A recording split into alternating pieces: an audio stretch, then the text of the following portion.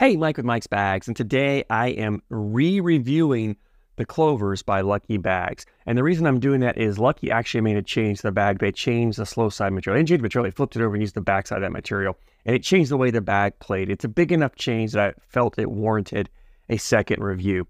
And on that note, I wanted to kind of give you guys a little bit of a recommendation, a word of caution. When you watch my reviews, make sure you look at the date that review is released, how old that review is. You know, sometimes the stamp on the bags, well, I guess the stamps don't matter because both of these are 2024 stamped bags, so stamp really doesn't matter like it used to. But look at how old that review is, and just be aware that sometimes bags change. And I say that because I got an email this week, and it was actually perfect timing. I was working on this review, and I got the email, and the email was one of you, and the email was warranted. I'm not calling the person out at all. They had a legit concern, a legit question, and I felt like it was a perfect timing, and I thought I'd bring it up here. They bought a set of Fallout X's based on my review. My review was the 21-22 Fallout X version, and 23 Buffalo made a template change, went more to a medium template. The bags I reviewed, a little larger, a little floppier bag.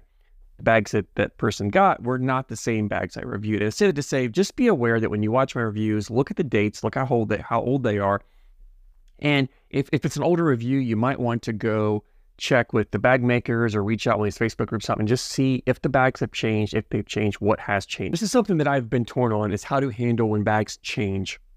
I would love to be able to go back and re-review the bags when they change. The problem is, if I did that, I would constantly be reviewing the same bags over and over again. I would never get to new bags because bags are constantly changing from year to year, sometimes even within the same year, sometimes just a few months apart, they're making changes. And so it's impossible to do that. And I don't want to take down the bags that I review because sometimes the changes aren't significant enough to make a big change in playability. And I've only done a few revisits on bags. I know I did the Reynolds Fracture recently because I wanted to like the bag. I didn't like the original bag. They made a fill change and I loved it, and I wanted to make sure you guys are aware of that. This one is a big enough change. I felt it warranted it. So I'm just torn on how to handle those. So just be aware, if you're watching my review and you go buy a set of bags, just be sure the set you're buying is the same set I reviewed. If it's not, make sure that the changes are something that you're okay with. Okay, so I hope I make that clear. Anyway, let's go ahead and dive into these Lucky Black Clovers and let's talk about these. The big change they made, as I mentioned, is they changed the slow side. So the slow side of this bag is reversed. It's the same material. They just flipped the material over. This side is a little slower than this. And I think that maybe this was the side they originally intended. When Lucky released this bag, they put it on there. It was a speed of a 5.9 bag on the slow side. These were not 5.9s. I think I called these a 6 or 7 on the slow side and 9 on the fast. And these are definitely a faster version of bag. This is not a control bag. This is a bag you're running the hole in. I think if I remember, I made a recommendation that if you throw the Pro Sniper and you're looking for a bag that can handle the humidity and when boards get sticky, this is a great complement to that bag. And that's because that's how it played. It's more of a hole-for-hole style bag. This bag is probably more comparable to maybe the Surefire, although I think the Trinity is more of a Surefire comparison for when boards get sticky. I don't. This bag, to me, by changing this bag, so what they did is the bag is now more controllable. You can throw blocks, you play with dirty style game, you can shape shots more, you can throw cuts, you can roll, you can flop. It's more of a control style bag, more of a defensive bag, more of a DPR bag. It's not really a hole for hole bag. And I like the way this bag plays. I really do. My biggest issue is, one, the texture of this material. It's a scratchier material. I don't like the feel of it. There's something about it just doesn't feel right. This bag, this material, this side feels much softer. I like the way the material feels. It does play faster, and typically I am more of a slower bag player.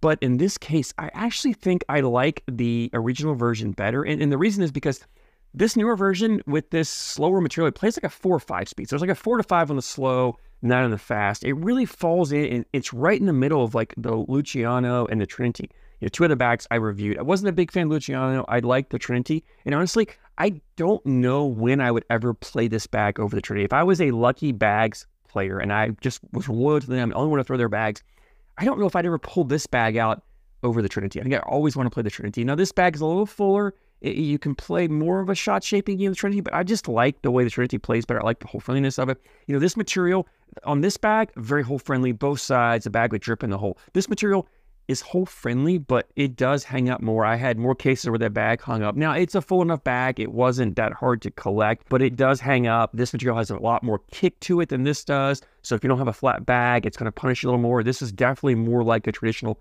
carpet bag style play than what you got out of this bag. This is more of a faster bag play. This was the hole for hole bag. This is the dirty style bag. So that being said, like I said, I think I like the Clover. I have no problem with the Clover. If I went to a blind draw and you pulled this bag out, I have no problem playing it once I realized which version it was. And that's probably my other gripe is there's no way to identify.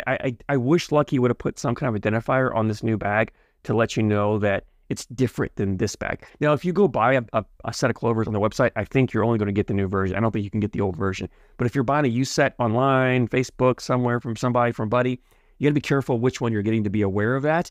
Which leads me to the other thing, and this is kind of I don't know if this is a hack for it, but they still sell this design on the website. And I was tempted to buy the new version with this design. And the reason is it gives me a way to play. And this may be cheating the rules. I don't know. ACL made a rule change about you can use different friction patterns and you can play with different speed bags.